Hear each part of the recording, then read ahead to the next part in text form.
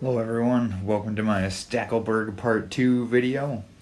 We're going to pick up where we left off in Stackelberg 1. So hopefully you've watched that, or at least you know what a Stackelberg market is. There's an incumbent firm and an entrant firm. I had all of this information in that market. There was our demand curve, there's our cost functions, pretty standard stuff. And then, spoiler alert for if you haven't seen that video, there's how it ends. Very exciting stuff. Q1's 180, Q2 70, profits are 8100 and 2450. For the sake of comparing what happens in this video to what could be happening later, I've also solved for the monopoly output for if firm 1 were to operate on its own without firm 2. I did not do a video about that, so you can solve it on your own. If you need to consult my video on monopoly, go for it. So, what are we doing in this video? We're going to now introduce an idea for firm 2, the question of, do we want to enter the market? In this case, yes, because our profit is greater than 0. I'm going to introduce now, though, something new that hasn't been there before. I'm going to introduce an entry cost. This is some kind of fixed cost that the second firm has to pay to enter the market that the incumbent firm does not. This could be a new advertising campaign to get your new brand out there in front of the world. It could be a large fixed cost to build a new plant. It could be licensing fees, whatever. There's some sort of cost to entering the market. And that cost will come out of your profit. In a nutshell, what's going to happen is firm 2 will enter the market if its profit can compensate for that cost and still leave you with greater than $0 in hand. Okay, so what we're going to do now is we're going to look at the decision of firm 2 as a function of whatever firm 1 does. The reason we're going to do this, we're going to spend more time on this in part 3, but one thing you're going to see is that firm 1 can make a lot more money as a monopolist than as a Stackelbergist. That's not a word. Stackelbergist is not a word. Don't ever say that in front of someone who's going to judge you for sounding stupid. Firm 1 will make more money under Stackelberg, or sorry, will make more money under monopoly than it will under Stackelberg. Enough so that there may be reason for firm 1 to deviate from the monopoly quantity of 160.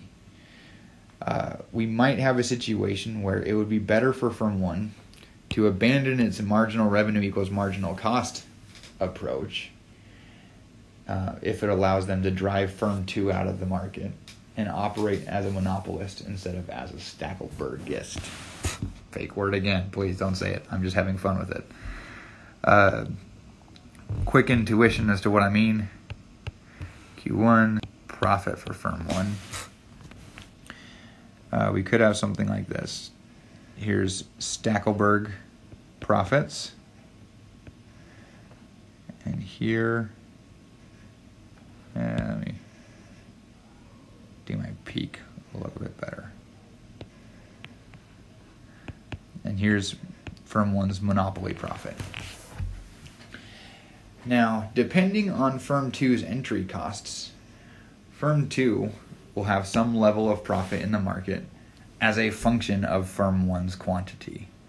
The more firm 1 floods the market with its product, the lower the price, the less the profit firm 2 will have. So we're going to see something like this.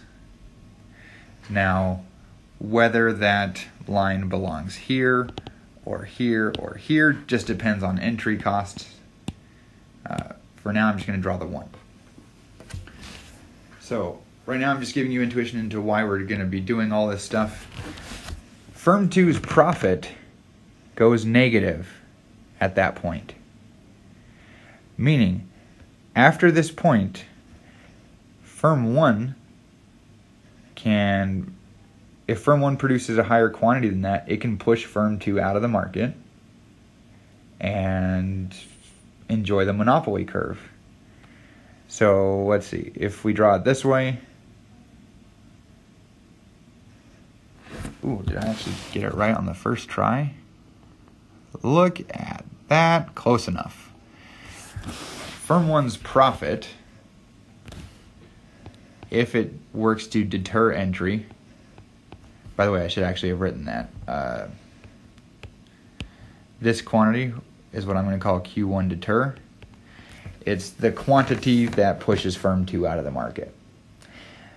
Firm 1's profit under deterrence is greater than firm 1's deterrence under Stackelberg. Or sorry, greater than firm 1's profit under Stackelberg. And so there's an incentive here for firm 1 to push firm 2 out of the market. Now, depending on firm 2's entry cost, this green line, as I mentioned earlier, could be in a different place. It could be harder to push them out of the market. It could be easier to push them out of the market. Let's save that for the next video. What I want to do now is I want to build firm 2's decision based on the idea that firm 1 may not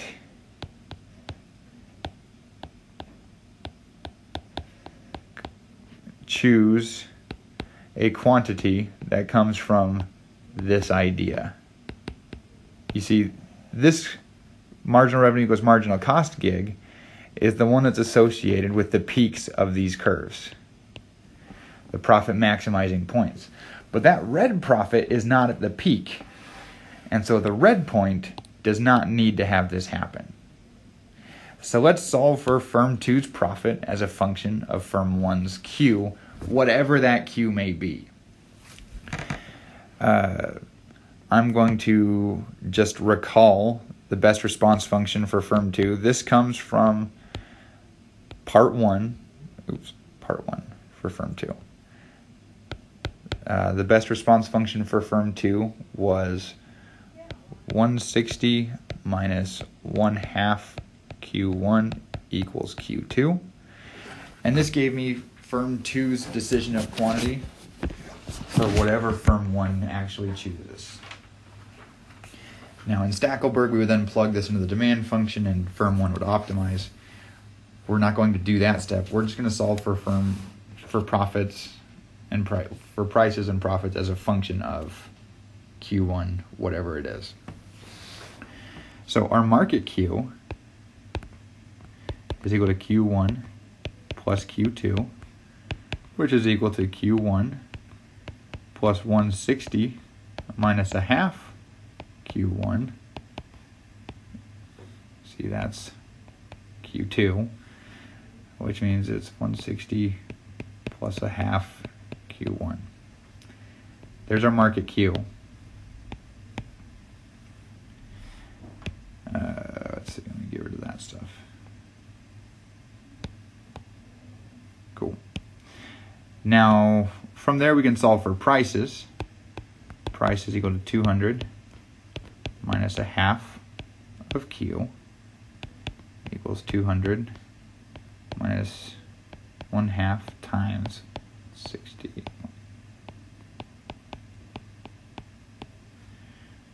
Which means prices are going to be 120 minus 1/4 Q1.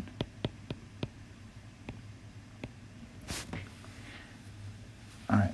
So we've done nothing to talk about what firm 1 will actually do. We're just talking about the quantity of price based on whatever it does. With that in mind, we can solve for firm 2's profit as a function of Q1. So firm 2's profit is equal to Q2 times P minus the constant marginal cost minus E. Now, normally I always write this as Q2 equals, as pi 2 equals Q2 times P minus ATC2. With a constant marginal cost and a fixed cost, this is the same thing, and it makes it easier for me to think about the entry cost. So you don't have to do it that way if you don't want to, but it's how I'm going to do it for this video, and you don't really get a choice. So what's this going to look like? pi 2 is equal to, let's see, Q2 was 160 minus 1/2 Q1, and then times price. Let's see, price was 120 minus 1/4 Q1 minus the marginal cost, which was 40, minus E, whatever that thing is. So pi 2 comes out to be 12800 minus E minus 80 Q1 plus 1/8 Q1 squared. So here I've got firm 2's optimal profit based on whatever the heck firm 1 chooses. And you'll see that for most Q's in our range, it's going to be downward sloping like this green line. And if firm 1 wants to deter entry, all it has to do, let's see, let me write this down. For entry deterrence, and by entry deterrence, I mean pushing firm 2 out of the market, all firm 1 has to do is increase Q1 until pi 2 goes negative. And that's entry deterrence in a nutshell. In part 3, I'm going to continue with this example and add some specific entry costs and talk about what it would mean. For now, that's good enough. I've introduced the concept of entry deterrence, that firm 1 can force firm 2 out of the market, and it may be beneficial because they'd rather be a monopolist at the not profit maximizing quantity than to just be a Stackelberg leader. So I hope this video is helpful. If not, too bad. Good luck.